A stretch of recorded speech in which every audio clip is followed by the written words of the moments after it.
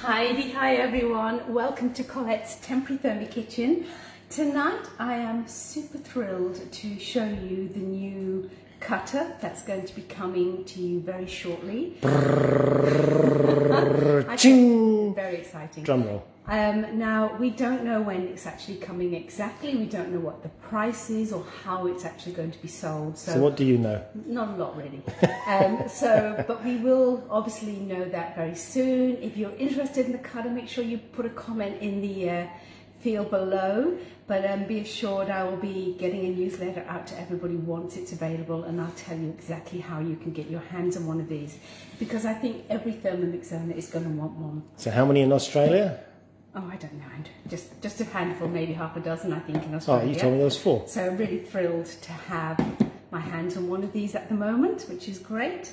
So what I want to do tonight is just show you how super easy this guy is to make, and just show you a couple of things that I've made with it today. Now, I've really not played with it very much, so it's a bit of a learning experience for me as well, but hopefully that will show you how easy it is to use. So before we get started, for those that don't know me, my name's Colette Matriga. I am a Thermomix consultant. I'm known as a virtual Thermomix consultant, so I have customers all over Australia. And in fact, Melbourne, go Melbourne, you've actually overtaken my Queensland customers. Come on, Queensland, let's get to it. So remember, at the moment, we have got an amazing offer with our Thermomix. If you are looking to upgrade or buy a TM6, seriously, now is the time. You're going to be able to get an extra bowl laden lid and save yourself nearly $350. It's such a great deal. So Kylie says I've already ordered one. I don't think so. They're not actually even up for pre-order yet, so I'm not sure how you would have done that, unless you're in a different country. I think they might be out in France, but definitely not here in Australia. I've already got one. Oh, well, I think there's only about half a dozen in the country, so go you. All right, so let's have a look at it. So we all know that the TM6 grates beautifully, and we've been grating in the TM6 for many years. What it does, it grates tiny little, I guess, balls. And it's perfect when you're doing gratins or bechamels, etc., because it's going to melt anyhow, so it doesn't matter. And we've got amazing salads where it actually chops up really finely, almost grate-like, the beetroot and carrots and stuff like that. Now, for some of us fussy foodies, we like the little strings, and this is what one of the things is that this is going to be able to, for us to do. Now, what I love about it is Thermomix really do think about everything. Now, the first thing I really like is that this is a beautiful compact unit, and everything I need to do my my work with the slicer, grater, is actually in here. And it consists of a number of parts. Now, the first one is the shank. So this basically just goes on to the Thermomix base, so it sits on top of your little knob that sticks up on top of the blade. And then we have the main housing unit. So what this means is that this is a beautiful big bowl, and this is going to catch all of your pieces, and it just sits on top of the Thermomix, and it's easy to take in and out. But of course, because this is catching everything, it means that our beautiful bowl is actually going to be clean. So we're not having to double clean. So well done for thinking about that Thermomix. Now, what I absolutely love, Thermomix is so clever. Now, I will confess, I do have a food processor, and I do drag that out. It's heavy, it's cumbersome, and I have a whole box of tools to go with it. Now, the times that I drag that out are when I love to do slices, and I have a whole range of mandolins as well. What this is actually going to do is to enable me not to bother with them at all.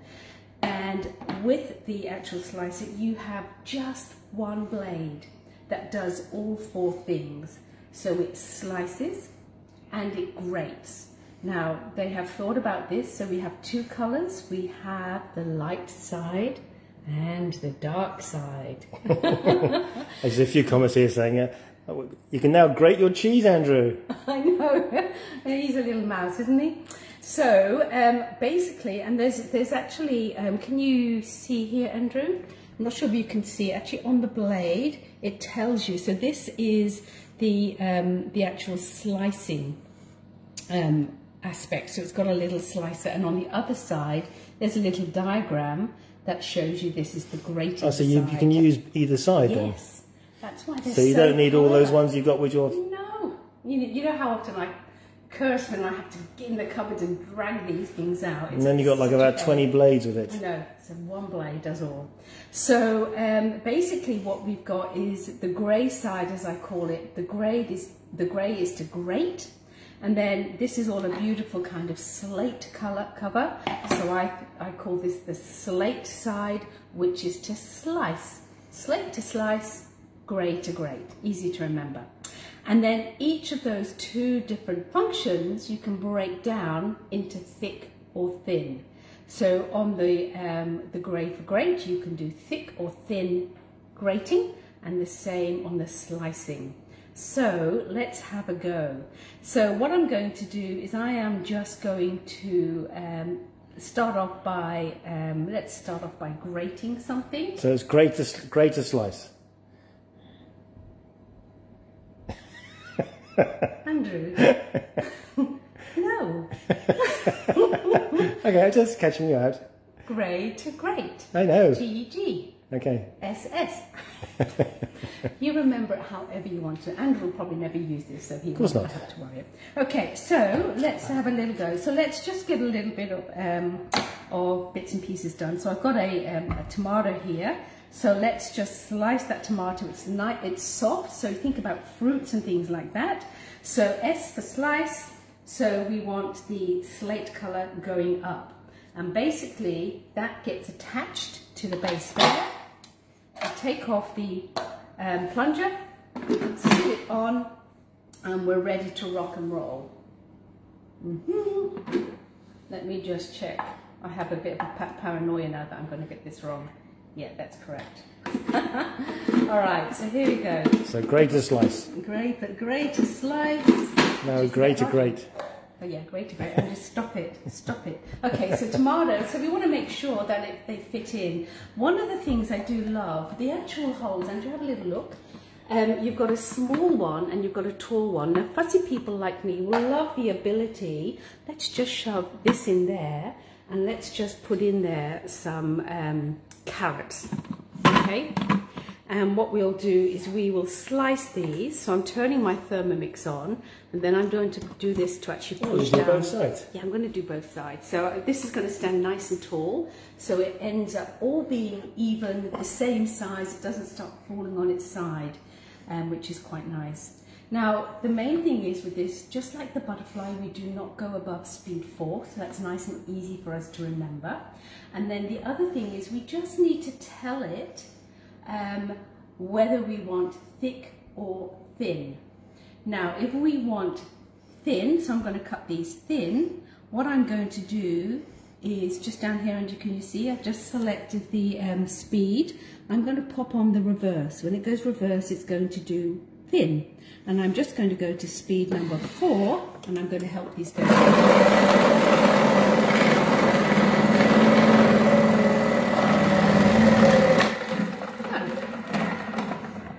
Okay, so let's have a little look and see what these are like.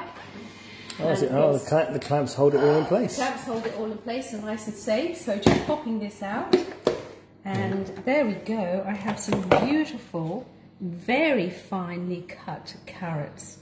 So think about your zucchini slices, you know, your salads, and also, Andrew, don't we love our pizzas in the Havana pizza oven? So this is going to be fantastic for doing all the capsicums and even the pineapple and stuff like that to put onto there. So here I've got a nice mix of the celery and the carrots all sliced down beautifully. I love that. All right, now all of this can go in the dishwasher. The blade itself can go in the dishwasher, which is great, and I love that. So let's now just have a little go at something soft, which is often a problem for a lot of mixers. So what I'm going to do, you have to taste everything here, Andrew. Is I am going to, they're just beautiful, just to show you how fine these are. And there are so many dishes, they're almost like transparent, so many dishes where you want that fineness because it means things are going to cook so much more quickly. So what I want to do now is I'm going to pop in a tomato, and I'm going to take the reverse off, and I do that quite often actually. Oh, I did it again. That goes in, the lid goes on. That's okay, you can edit that out. Can I? Thanks, Andy.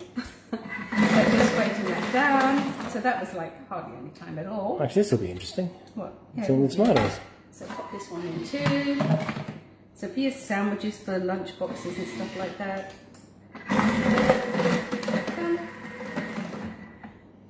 Okay. So out this comes. Let's have a little look. And here you can see we have our really beautifully cut tomatoes. So that was on the thicker setting, but that's perfect for your sandwich. That'd be great for a ham sandwich. Just for all sorts. I'm just going to scoop all this out just for now.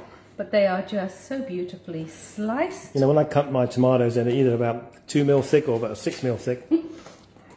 All right, so, and the other thing is pretty easy just to wipe out with a piece of kitchen towel if you want to make it really clean for the next year.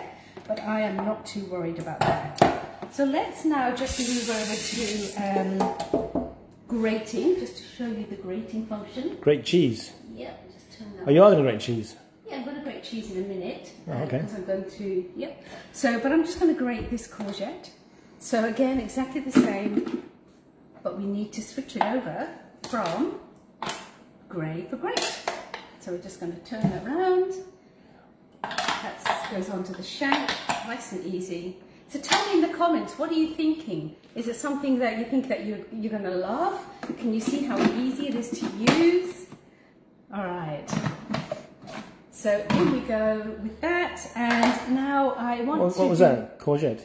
Yep, so this is now great for grating, and let's just do a coarse grate. So coarse grate, I don't need to put it on reverse, but I will go to speed number 4, as we know. Down we go. So here we go. So I was in Woolies today, I was looking for courgette, she was on her shopping list. Could I find a courgette? No. Oh.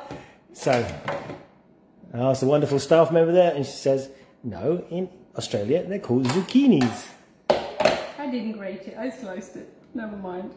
But anyhow, this will still be good. Can you put it through again? Some lovely, lovely little beautiful slices. What was it supposed to do then? It was going to grate, but we'll grate some cheese and you can see there properly how that is. Oh, that's going to, I think I'm going to bung all these in a bit of a potato bake or something, which will be lovely. All right, let me just do some cheese really quickly. Let me just get my head around this. So we've got the top there. The grate is for grate. So if I put that up, that is good. That's the way it needs to go. Okay, that goes on. Now, let's hope this will work. So cheese, hooray! Put some cheese in here. So just put some cheddar and that will be fine. And the plunger. Putting parmesan in there as well? I'm just going to do that one just for now. That will be fine. So let me get this right. I'm going to look through my hole because that will tell me when I've got the right level on.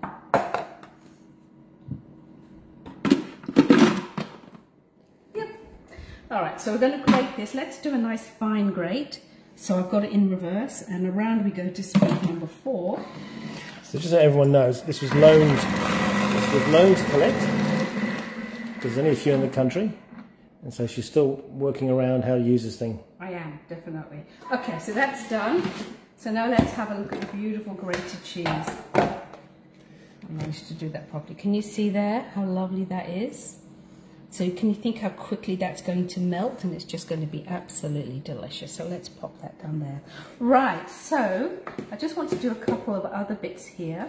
What I'm going to do is I've got my carrots, which is chopped. That will be fine. So what I want to do now is just pop this on, but I want to do it on the other side because I want to go to slicing. Will this fit the TM5?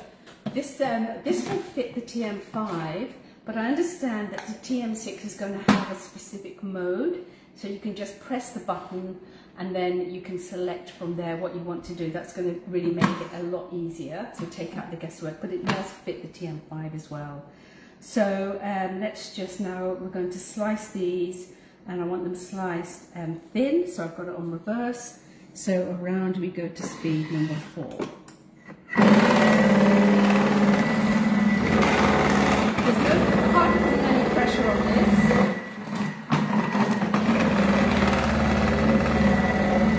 What was in there? So this is potato. Oh yeah. All right. So we do love our potatoes in this house, I'm sure you know that. And one of the things that we love are our potato dauphinoise. Can you see how beautifully that is? So your gratins, all that kind of stuff are going to be absolutely amazing.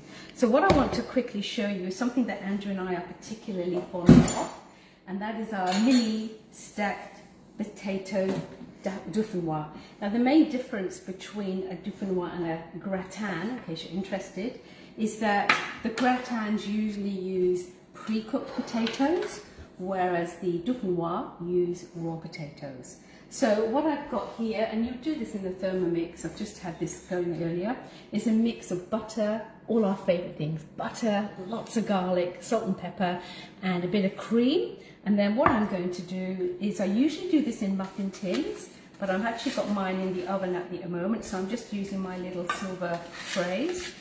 The muffin tins work beautifully for using this. And then what I'm going to do is I'm just going to stack up some of these potatoes into a little bit of a tower. Has anyone made these? Because they're so good, and the Thermomix just makes a lovely easy job of them. So once that's done, I go about halfway, and then what I do is I just pour on just a little bit more of this creamy sauce. Okay, and then just wiggle it around, and then on top of that I put a little bit of cheese. Hooray! Well, a lot of cheese for Andrew. Hey, you know, you could even just put a little bit of courgette in there too. That would be yummy. No. Okay, too healthy for Andrew. You Yep. could put a slice of tomato, slice of Tomato ham. would be good. We do different things, but Yeah, ham and tomato would be good. no, we'll just stick with potatoes tonight. Okay. That's okay. All right, and then we just continue with this layering process, stacking them up really nicely. And then we finish off with More cheese. a little bit more. Actually, no, we don't. We finish off with just a little bit more of this. And what we want to make sure is this lovely concoction. So I just press it down a little bit, and I can see it's just there at the sides, which is what I want.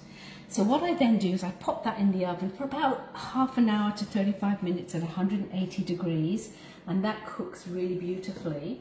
And then I take it out, and I put sprinkled cheese on the top, and then I pop it back in for 10 minutes on high, and it is just delicious. So let me just show you some that I made earlier so you can have a little look. But certainly having this grater and slicer, it's going to make easy work of these.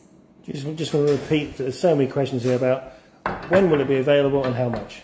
Yeah, I can't help it. I really don't know. We haven't, as consultants, been told yet. I think in Europe it's about 150 European dollars. They're selling it in France. Euros. Euros. So I really don't know what they will do here. But, you know, it is an exciting thing. And, you know, typical Thermomix, they have really worked on the development. They've been clever. We haven't got tons of equipment, etc. So they've been really, really good. There's my big spatula. So these are those good, lovely dauphinoise mini stacks, as I call them. And I can't find my favourite little spatula here. Let me just grab a little plate. We're in semi-mayhem here because we've packed just up most of the stuff. This Friday we collect the keys to our new place. Very exciting, as you can imagine. So let me just show you. This is, now normally I would do them a bit higher, but this is what they look like, and I've got to tell you, they're just delicious. So in there we've got all those little layers of potatoes, cheese, and all the other goodness that we need. And can you post a recipe for these? Yeah, I can post a recipe. Just let me know if you want a recipe. They're pretty straightforward. Yeah, someone's asked. Okay. So I'm just going to whisk this through. And I must confess, I did forget to put the cream in this batch here. So, but, oh, it's come off.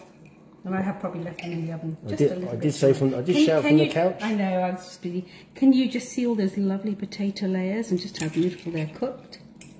And I know they're going to be so delicious, but very, very hot. So, Andrew, you can have that because I know you love cheese. Does it need to be seasoned? No, no, it's good. Okay. Lots of cheesiness in there. So, that's just a little introduction to the fabulous slicer and grater.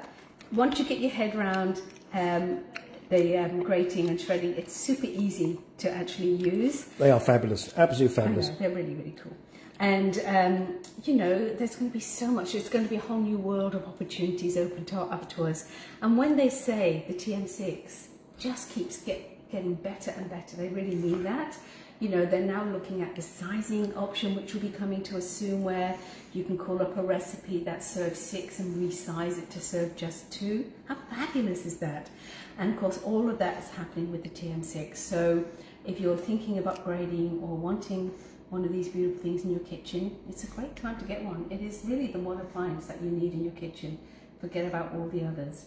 And I'm thrilled that I do not have to drag out all those other contraptions from my cupboard, all those other discs. This one little guy on my bench is going to do it all. So there you go. Any other questions, Andrew? Look, lots and lots I'll go through afterwards and read those out for you. Okay, everybody have a beautiful evening. We're going to carry on packing and having fun here in the kitchen and doing whatever else needs to be done. And I will look forward to catching up with you real soon. My name's Colette Matriga, Thermomix consultant Australia-wide. Give me a call if I can help. Bye for now. Say bye, Andrew. Bye, Andrew. Oh, I'm going to eat some of this. My mouth is actually watering. So yummy. Look at that. It's so delicious. I think it needs a little bit of salt. Do you? Yep. Oh, it's so good. Do you think it needs some salt? Yeah. I was in a rush when I made them. You don't need to eat these with anything. They're just by themselves. They're just fabulous, huh? That's so good. So good. I'm going to devour this.